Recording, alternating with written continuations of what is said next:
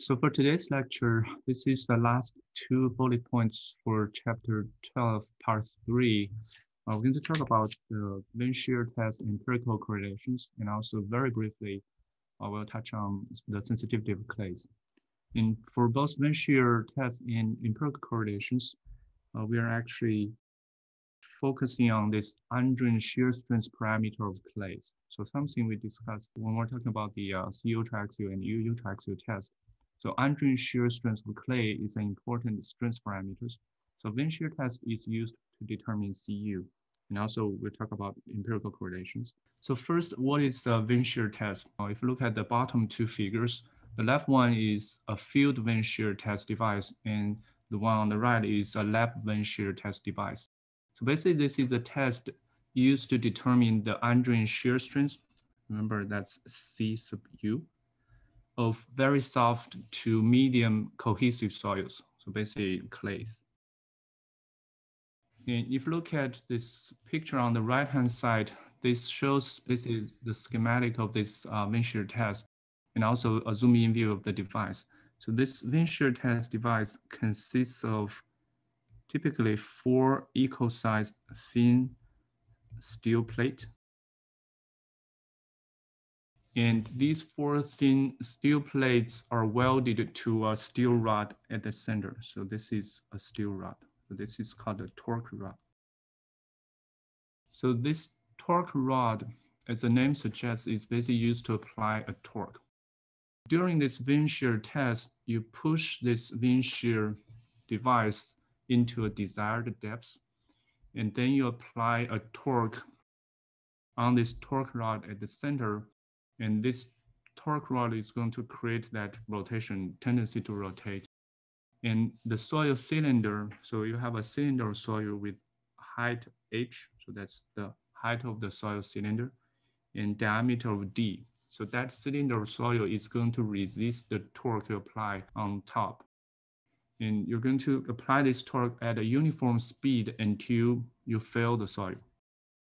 So that's basically how that Vane shear test is conducted. It's a pretty simple test to do. And then you correlate the undrained shear strength CU to the torque you applied, and also some dimension parameters and assumption you made on how that resisting momentum is distributed.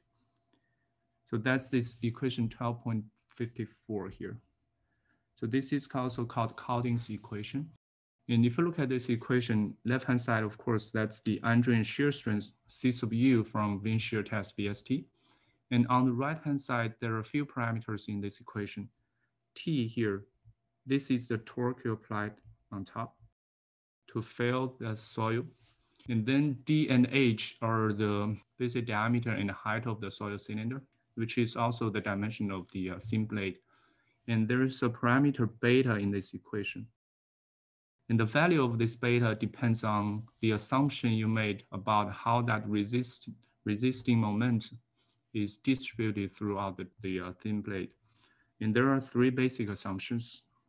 One is for triangular pattern, one is uniform, and one is parabolic. And I've included 3 figures on the right-hand side. So for instance, for the, let's say for the uniform mobilization of shear strength, for this assumption, you assume that the shear strength at the top and bottom, so this is D, remember this is a diameter dimension. So at the top and bottom of the steel rod is the same. And this mobilization of shear strength is uniform throughout the rod. So this is an assumption you made. So that basically affects the parameter beta. So that's Calding's equation. And then it's this equation 68.1. So the Calding's equation basically gives you that CU from VST. For foundation design, it is found that as the plasticity of soil increases, the CU value calculated from this Calding's equation may be unsafe. So that's why there's a correction factor. This gamma is a correction factor you apply to the value calculated from CU VST, and you use the corrected value for designing purposes. And this correction factor lambda is a function of soil's plasticity index, PI. So that's this equation 12.61. So basically apply some correction based on the plasticity of soil. And there are different types of corrections, and the one I'm listing here, this is one of the commonly used one. And you can also correlate the undrained shear strength to the overburden pressure. So this sigma naught here, this is overburden pressure. And this is also basically the vertical effective stress. So you can correlate Cu to the vertical effective stress through plasticity index. So this Pi again is plasticity index. And again, there are different types of correlations, and I'm listing here two commonly used ones. So the Scampton's relationship, this is for NC clay, normally consolidated clay. And then Lattice case, this relationship is for over consolidated clay. And OCR here is over consolidation ratio. So these are commonly used empirical correlations between Cu and the overburden pressure, which again is basically vertical effective stress. And for Vane shear tests and empirical relationships, I have prepared a couple of examples. Let's go over a couple of examples. There's only just one bullet point left for this chapter. Very briefly, I want to talk about sensitivity of clays. This problem, this concept arises because of characteristic of clay deposit. So for clays, if you take clay sample from the field and put it in a lab to test the strength you get is called the remolded strength because there's a disturbance during this process. And for clays, we quantify this disturbance using this sensitivity parameter.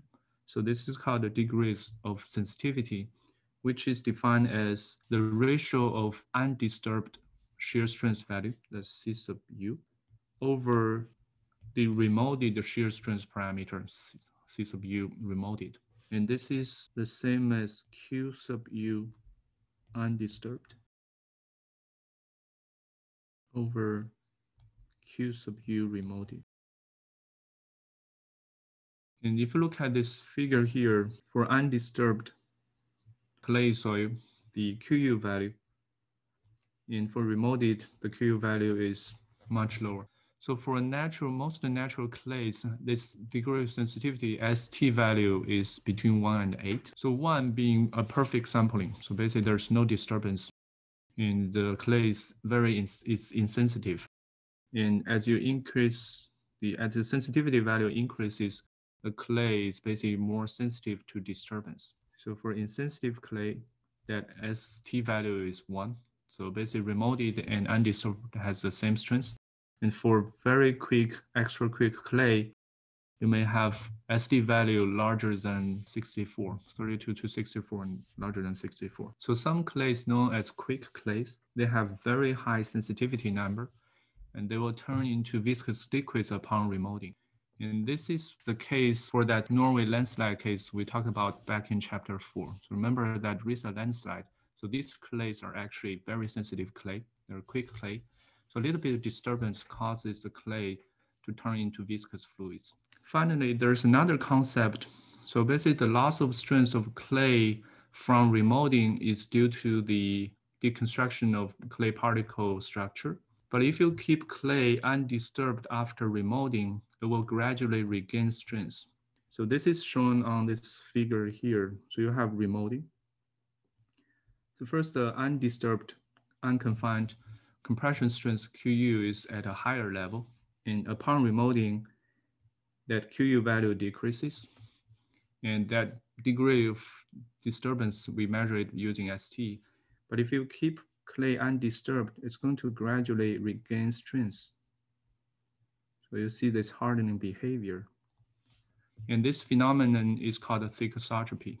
So basically, the process of clay gradually regaining strength when it's kept undisturbed after remolding. Again, if you remold, you see all these cycles here. If you remold, the QU value is going to decrease, and then it's going to harden if you keep it undisturbed. So that's the last bullet point for chapter 12. And this concludes the shear strength of soil discussion.